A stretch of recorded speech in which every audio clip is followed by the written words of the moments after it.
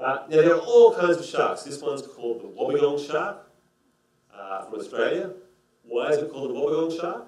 Because wobbegong, the person who puts their hand near the shark. This is a black-tip shark, obviously. This is a 7-gill shark. Most sharks have 5 gills, this guy has 7.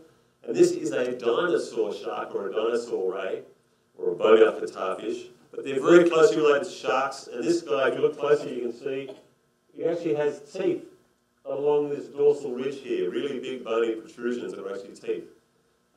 Very cool shark. I've worked with those guys a little bit. Hammerhead sharks, of course, have this really weird thing called a cephalofoil. And this really cool little guy, also from Australia. This is a Port Jackson shark. Looks like he's wearing a camouflage net. And mantas, and this little guy, this is a chimera, or an elephant fish, or a ratfish. They are all closely related to sharks because they are all chondrichthyan fishes, or all fishes that have cartilage as a skeleton. So wiggle your nose, everyone wiggle your nose, wiggle your ears. That's actually made of cartilage. Very soft and rubbery and flexible. And shark's skeleton is made of cartilage. Now some sharks are solitary, like this tiger shark. And also this oceanic white-tip shark, beautiful shark. John's about to go and tag these guys.